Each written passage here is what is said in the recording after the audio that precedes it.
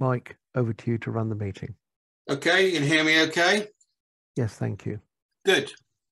Well, our speaker this afternoon is a very well-known and a very enthusiastic member of the Royal and of the Philatelic and Postal History World of India. Markand Dave should be well known to most of you. He's always coming up with new ideas to promote the hobby. He's a regular international exhibitor and a meticulous researcher, and you'll find that out in the next few minutes. So, Markand, over to you. Thank you, Mike.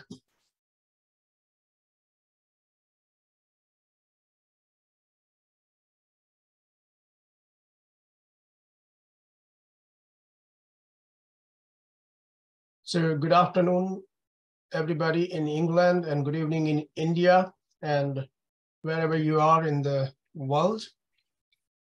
Today, we are going to talk about the 1929 airmail stamps of India.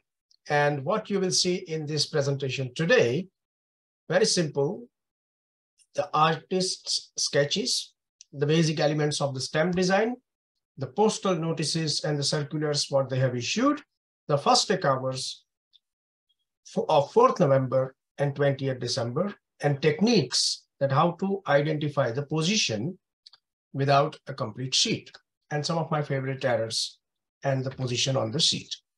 Now here on this sheet, we have the big item of the artist sketch. We had the drawing competition for the 1929 airmail stamps of India in 1928. And total 77 participants have participated. However, you will see 75 on the list, as number 10 has A and B with the 3 entries, 10, 10A and 10B. This is the entry which you are seeing in the center was submitted by T. Archer, and he was working in the security printing press at Nasik. He was one of the chief engraver of the stamps. The very first entry was submitted by the well-known Indian aerophilatelist Stephen Smith on 3rd of August, 1928. Here we will see that how the stamp was designed. When they announced the drawing competition, they said that there should be some of the airmail content. So they had the aircraft, obviously King George V, because at that time he was the Emperor of India, and they have taken the design of this Vihad Lake, which was near Bombay. Now, this information, what you are seeing on the screen, has been gathered by me from the National Archive from New Delhi. During the process of the printing of the stamp, once upon a time, there was a question arise that from where the King George V's portrait has been derived. And in one of the correspondence, they responded that it is derived from the present 5 rupees banknote. And the background, what we will see in the stamp design, that is a lake that was also in the question. And they said that this is the lake near Bombay. And here is the postcard of the Vihad Lake, in which we see the lake, the mountains and the palm trees. And the aeroplane, obviously, the De Havilland Hercules DH-66. Now, this is the very first entry of the drawing competition submitted by Mr. Stephen Smith. On the bottom right, you will see F-A-Y, Fay, and that's the nom de plume of Mr. Smith. Fay Harcourt was the name of Stephen's wife, and that is the reason he chosen this nom de plume for his entry. Now, when this particular drawing was offered to me and I was thinking of to add it in my collection, I rejected initially, considering it as a Cinderella. But when I come across with the National Archive, and I came to know that the nom de plume of Stephen's entry was Fay, and then I realized that this particular drawing has the Fay word on the bottom right corner, then I realized what exactly it is. And furthermore, I gathered this information from the Museum of Communication in Switzerland, Bern, where Stephen has sent a letter to Dr. Robert Paganini, who was a very dear friend of Stephen Smith and also a well-known aerophilatelist in that time. And he was constantly in touch with Stephen Smith regarding all the aero activities, whatever Mr. Smith was doing in India, with pigeon mail, rocket mail, and obviously air mail. So here he sent one of the photographs of his design to Mr. Robert Paganini in Switzerland, and the bottom left, he made a little note that my nom de plume is fake. This is on the right bottom corner of each photographs. So he sent some photographs to Robert Paganini, and that's how I concluded the drawing, which we have seen earlier, that belongs to Mr. Stephen Smith. Now, here are the 5 entries submitted by the designer who was in security printing press at Nasik. So you will see on the bottom 2 designs that compared to the top one, okay, the one on the top left and the one on the top right, that the gateway of India was then later also replaced by the Indian map. Not only the Indian map, it was an attempt to show the airmail route with highlighting the names of the cities inside it. And this is what we have just discussed. And in one of the paragraphs of the correspondence, when the question was asked, they replied to the financial department in London that the landscape inserted in the design is actually a reproduction of one of the lakes near Mumbai. And now we can compare the photograph and the crop image of the photograph with these hills and the lake and the palm trees looks almost similar. Okay, now as we discussed, total 77 entries were submitted, first by Stephen Smith, who lost. Ultimately, Mr. Grant was the winner with his entry number 38. However, Mr. Grant has also submitted another entry, entry number 66, and his nom de plume was best try, but the best try didn't work. However, the luck at last worked. The entry number 38 and its nom de plume was luck at last. How nice and funny and interesting this story is.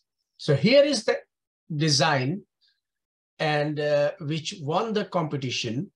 And this is serial number 38 in the competition submitted by Mr. Grant. And he is writing here just above this stamp, which is pasted on this pencil drawing. Mr. Grant is writing, "This is my original rough sketch." Later on, he presented this sketch to Mr. Smith. So on the right side, you can see the crop image of the reverse of this drawing, which was acknowledged by Mr. Smith on 9th December 1929. And now we will come to the postal notices, some more technical things. And it's a very interesting story that they issued total 3 postal notices, also one circular in between. And because the release of the stamp was getting delayed and delayed. And that's how it becomes interesting. So the first postal notice they issued on the 5th September 1929, saying that the stamps will release on 1st of October. But then on 20th September, they come up with another notice and say that now instead of the 1st October, the stamp will be released on 1st November. They also released one circular after the second postal notice with a little bit more clarification, where they have clearly mentioned that these stamps will not be recognized in payment of postal charges for the transmission of articles by routes other than by air. So these stamps were exclusive for only airmail, and airmail. Finally, after the 2 unsuccessful attempts, Mr. Rogers came with the 3rd and final notice on 1st of October, that the stamps will be available from 4th November. Do remember they issued 3, 4, 6, 8, and 12 annas and not the 2 annas, and which you will see here. So the finally stamps were released, and here we have all the 5 stamps with the sign of the designer in the salvage area. And here we have the first day cover of those 5 stamps released on 4th November 1929. Interestingly, this cover is addressed to Gertrude Collins, sent by Stephen Smith, and later Stephen fired a rocket mail in name of Gertrude Collins, because Gertrude Collins was also a well-known airmail collector, and this was happened on 26th of June 1938 when Stephen fired a rocket. On the reverse of the cover here, you will see that this cover is also signed by the designer of the stamp, Mr. Grant. Now we come to the 2 annas, and 2 annas was the rate for the domestic airmail. So the mails which will be transmitted within India, and this will be treated with the 2 annas postal rate. And here we have the circular that the 2 annas stamp will be released on 20th of December. Okay, so 4th November 1929, the 5 stamps, and on 20th December, we had the 2 annas.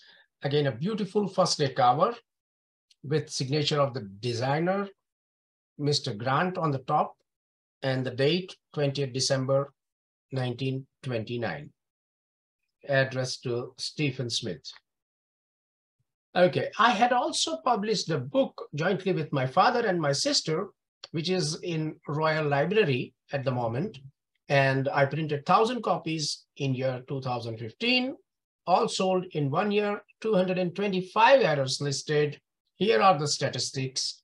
And then I was continuously researching that the errors what I have discovered, can I find a multiple block to prove it that it is constant and this is the position, which we will see now here, that in absence of the complete sheet, because I tried my best to find out that if I can find some of the complete sheets of any of the values, but unfortunately, I'm searching it for last 15 years and I haven't seen a single sheet so far. So this is just a digital reproduction that if the sheet is available, then how it will look like. The printing format was 12 into 12, total 144 stamps. And on the right side, we have 2 guide marks. On the left side of the sheet, we have 2 more guide marks in the margin area.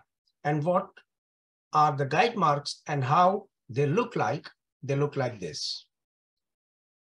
Now, the important thing, when I have studied these guide marks, that the one which is on the row 6, which is coming from the top side, it is falling on the top position in the margin area, and which is on the bottom side, I mean on the row 7th, it is on the bottom side within the margin area. So even with having just 1 stamp, you can say that on which particular position it falls. This is the guide mark on the left side of the sheet, and we will see some more example to understand it even better. So now here on the top left, we have this guide mark, but it is on the bottom side of the stamp. So obviously that is falling on row 7, and we can see it's a column number 1. Here on the bottom block, which is falling on the top side in the margin area, it means it's row 6. Again, here on the right side, that is row 6.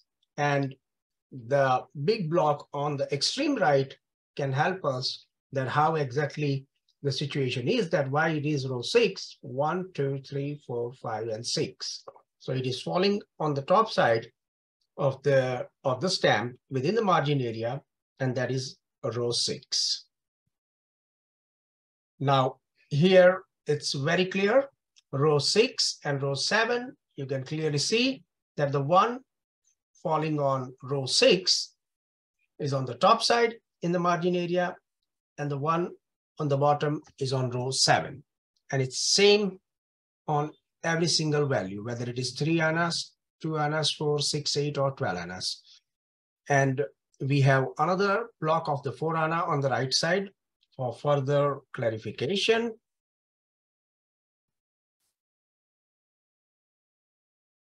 Okay, interestingly, a part of the set, 2, 3, 4, and 6 annas was overprinted with Kuwait, and a supply was sent.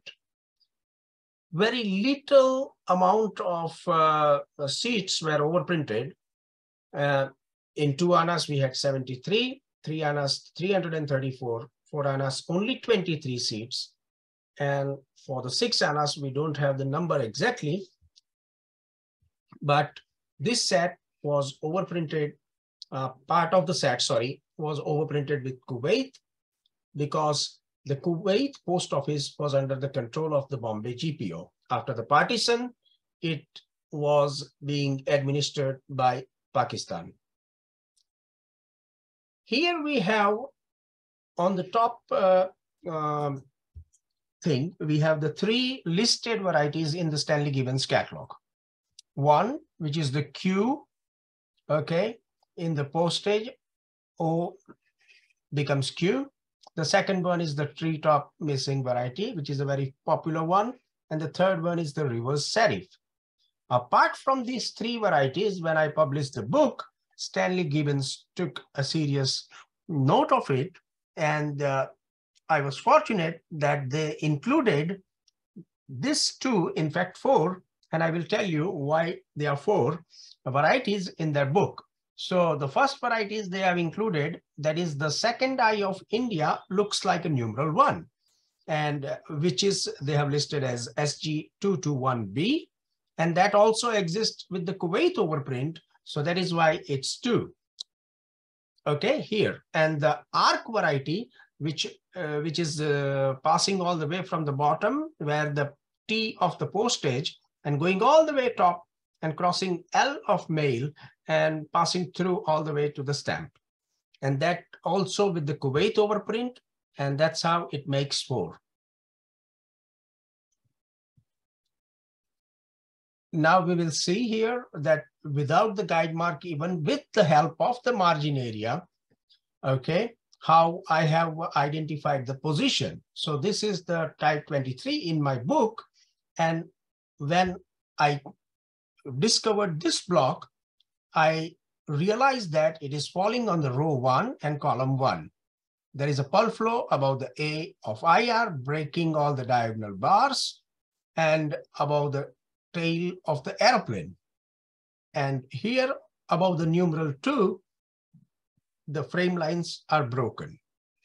On the right block, we have the type 73, which is falling on the row 10 and column 11. There are 3 horizontal frames are broken in between P and O of postage. Interestingly and luckily, I have Michael Seffi here today, and I have noticed this variety, the numeral 1 variety, in the Royal Collection when I met Michael on 1st November 2013 to see the Royal Collection. I was actually there to see that and study the 2 annas, because I was studying the 1 anna watermark at that time. And Michael was very kind, and he asked me that if I want to see anything else. And then I said, obviously, I like this 1929 airmail stamps, and I would like to study it. And I have noticed that there is 1 example is there in the Royal Collection. Obviously, the collection belongs to our beloved patron at that time, Her Majesty Queen Elizabeth II. And here we have the picture. Now, this variety, the numeral 1 variety, okay, this block proves the position. The left side block, if we see it on the top right, we have this numeral 1 variety. So that is on the row 1 and column 12. So the position is confirmed, and it is, I have supplied the data to Stanley Gibbons also, and they have mentioned it in their catalog. Now, some puzzles which inspires me and which keeps me going on is like this, the block in the center. We have this extra spoke variety, okay, which is not recorded yet in my book. I have found it on nearly 8 to 9 examples with and without Kuwait overprint altogether, but I'm not able to reach to the conclusion to find out the column because I have this just bottom marginal block. So I know it is happening on the row 12, but which column that I don't know yet. On the extreme right side, we have this nice block of 8, which clearly confirms the position of my type 12, which is falling on the row 3 and column 2. And this variety, since it is on the basic stamp, it exists with and without Kuwait overprint both. Now, another thing. This is the type 2 in my book, which is falling on the row 12 and column 4. One more variety, apart from the Q variety, which is a little pearl flow on the R of air.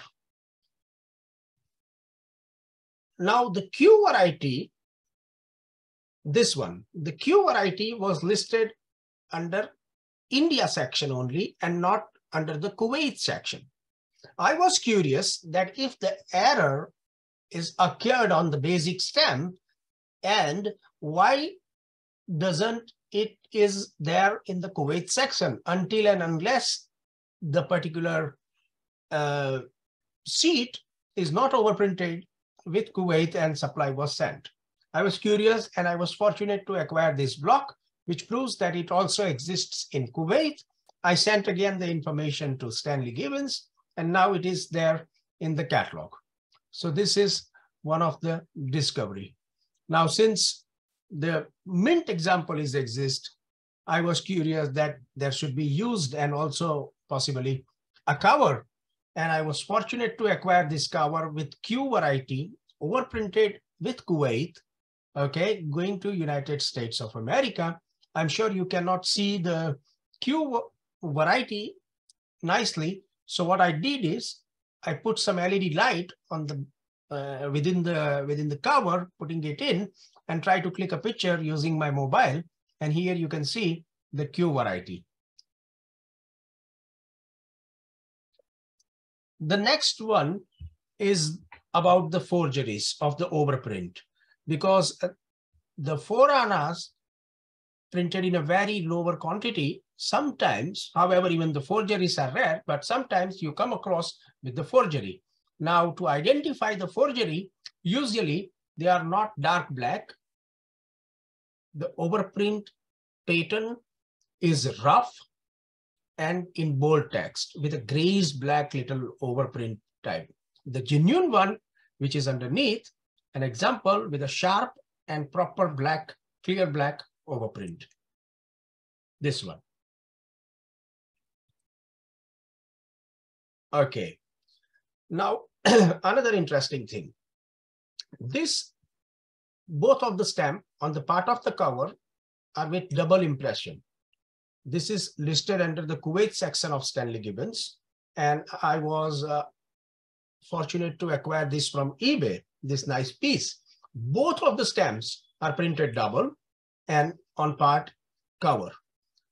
The top stamp, which is this one, also in the enlarged image, it also has the type 38 from my book, that the frames, the frame bars are broken on the bottom left underneath the floral ornament.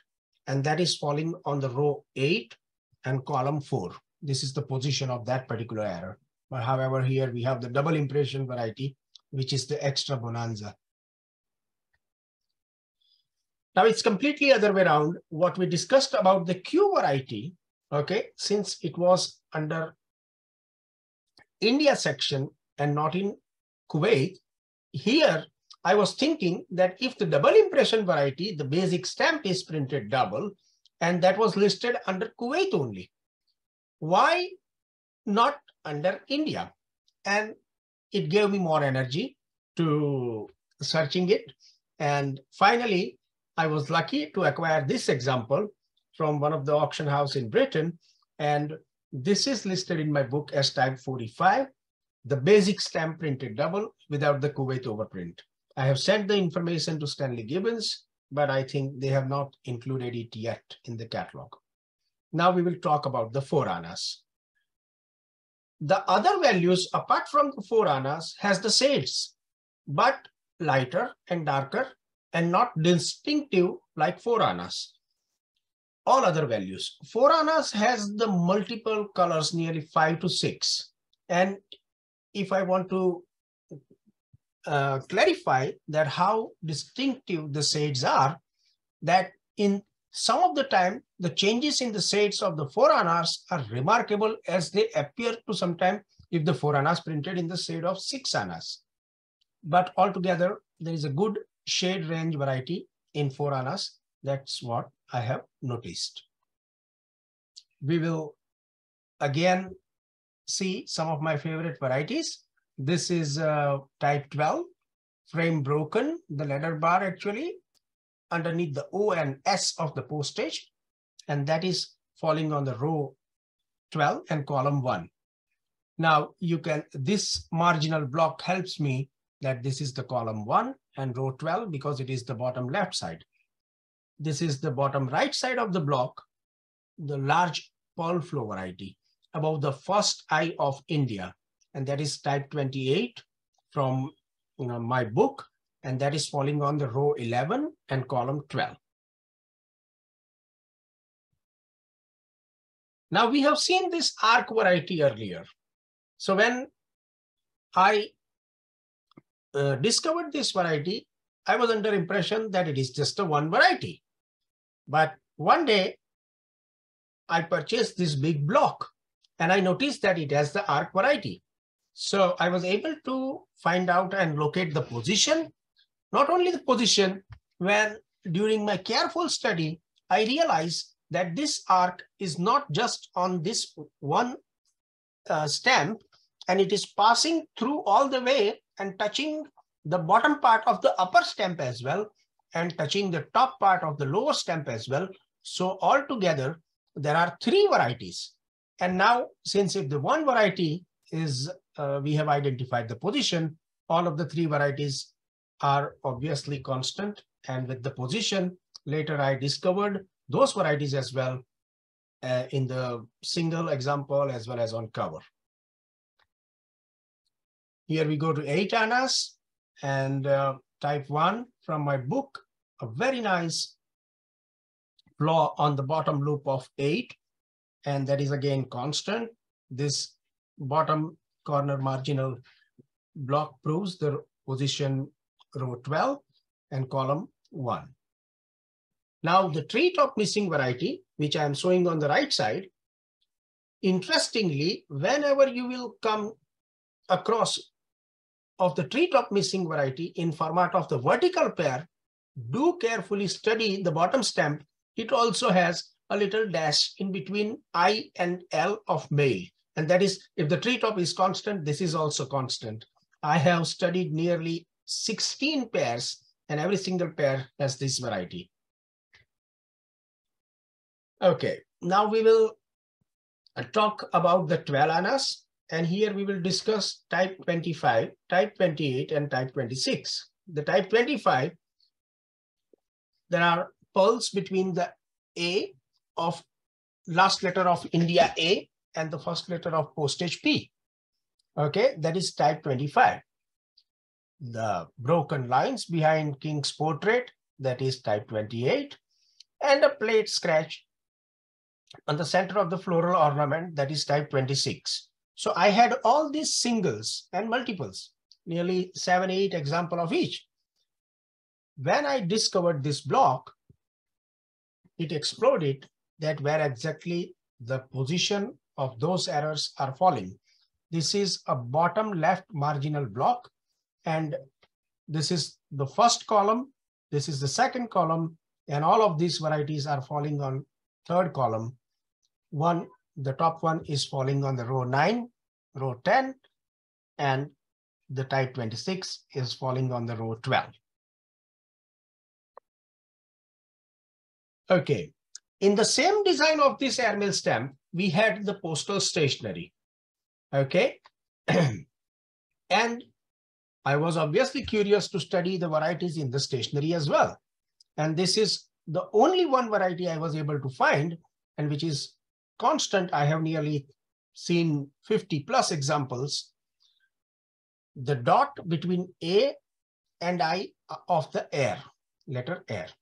Okay, now here I am showing two versions, one with the 8 annas on the right side, and later on the rate was reduced to 7.5 annas. So the variety occurs there as well. And here we will see the first day cover, and again with the variety. The first day usage of the 8 annas postal stationery was 1st May 1930. We also had the postcard. This one, the 4 annas postcard, which is the world's first airmail stationery postcard.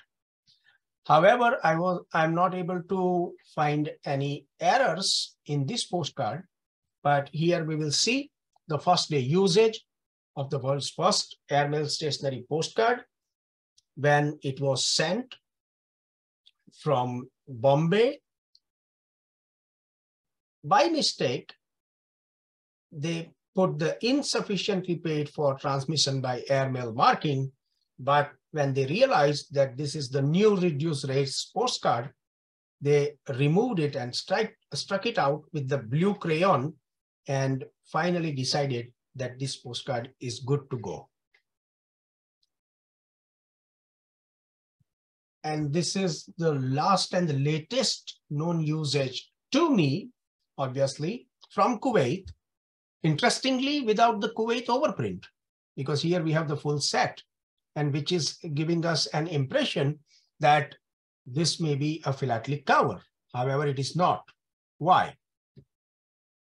Because it has the correct postage rate, 3.5 annas for the surface, 29 annas for the air fee, 3 annas for the registration fee, total 35 annas, and plus the King George VI half anna, which you can see on the reverse of the cover, along with the Sykes label.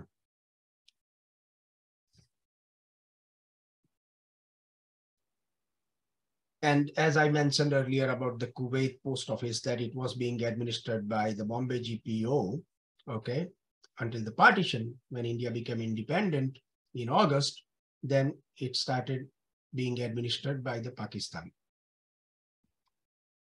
What you have seen in this presentation is exactly, I'm showing you what you will see in this presentation today in the beginning. And these are the things we have seen in this presentation today. And this is for those who will be watching the recording in the YouTube and still have questions, because today you guys have an opportunity to put it in the chat box. But if somebody is seeing it later, they can scan the QR code and reach to me and ask about any clarification they are looking for. Thank you very much indeed to everybody. And Mark, over to you now. Thank you, Markand. And that was a really very interesting explanation of all those stamps. And the good news is that we've got one sort of question stroke comment that's come in. Actually, a couple, to be fair, a couple of questions from the same person. This is from Dr. Clifford Williams, who I don't know. I mean, Clifford and I were exchanging chat. We're not quite sure whether he's got the latest catalogue, but he says that the Stanley Gibbons catalogue gives the release date of these stamps as the 22nd of October, 1929. And so he says, should that be corrected to the 4th of November? He is right. See, I discussed this with you, Jeffries, many times, that we have all this data, and I have shown him all this information, including the postal notices in the first day cover as an evidence. But for some reason, it's coming all the way from the old days, and they are not changing it. It's as simple as that. But I know this mistake in Gibbons catalog. Okay, thank you. Clifford also was, he noted that the name of the designer in the catalogue is shown as R. Grant. That should be G. Grant, shouldn't it? G. Grant, yeah. Again, he is right, yeah. Again, he is right. It's R. Grant in Gibbons catalog, yeah. All right, thank you for that. And thank you, Clifford, for your questions. They do help clarify the situation there. No one else has asked any questions, so this must mean that your explanation has left everybody very clear on matters relating to these stamps. And that being the case, Mike, I think it's fair to say that we've finished the questions. I'd like to hand back to you. Okay, well, thank you very much. I think everybody will agree that Markand's got a great command of his computer software. Judging with all the colours and arrows and everything that you've used, it's very good, thank you. Anyway, you've taken us through the design process, the birth of the stamp, the story of the late design, the postal notices, which has obviously come back to haunt Stanley Gibbons, the printing format, the reasons for the Kuwait overprint, and the usages. But, and it's big but, isn't it? Most of all, you've spent an enormous amount of time reconstructing blocks and sheets and looking for all the small varieties that you can possibly imagine. And you've illustrated them really well so we can see where they arise. And for all that, thank you very much indeed. So we've all learned quite a bit. So Markand, thank you very much indeed for this afternoon's lecture. I'd now like to hand over to our president, Peter Coburn, who I think would like to present you with something and maybe have a few words of his own. Thank you. I don't know what's happened to my picture. My name is clear. Can you hear me? Yes. Yes, Peter, we can hear you. I don't know what's happened to my video because I switch it on or off and it doesn't seem to make any difference. So we clearly have a small issue there, but I can assure you it's me and not an AI machine. Markand, I've enjoyed your show very much indeed. It's the enthusiasm which you show, which is so impressive. And they're very beautiful stamps. You've brought them to life. You've given us information about so many aspects of them. And you've actually shown that, fly-spec philately can be really exciting. Providing, of course, that you have somebody with the artistic merit that you have, which enables you to show what's going on. And I think that's wonderful. Really interesting indeed. I love the idea that it's the first airmail postcard ever produced. I thought that was a really fascinating piece of news to me. So anyway, Markand, thank you very much indeed. It's almost Indian summer here at the moment. It's 21 degrees here and the sun is shining in. So thank you for spending time. I expect it's very dark where you are, but it's wonderful here and it's been a great joy for all of us. So I'd like to present you with a certificate, which I think Mark has in hand. And what is more, it's going to be, I hope, video possible. Here we are. There it is. Wonderful. So Markand, I present you with this certificate of appreciation and thank you indeed, very much indeed, for myself and on behalf of everybody on the show. Thank you. Thank you very much, Peter. And thank you, Mike. Well, thank you, Peter, for that. I don't know whether there'll be any more informal questions, if I can put it like that, but I've no doubt we'll keep everything rolling for a bit. So I can say that is the end of the formal proceedings, but people continue to talk amongst themselves or ask informal questions to you, Markand, That is it from me. Thank you very much. Thank you, Mike. On that basis, I will stop recording.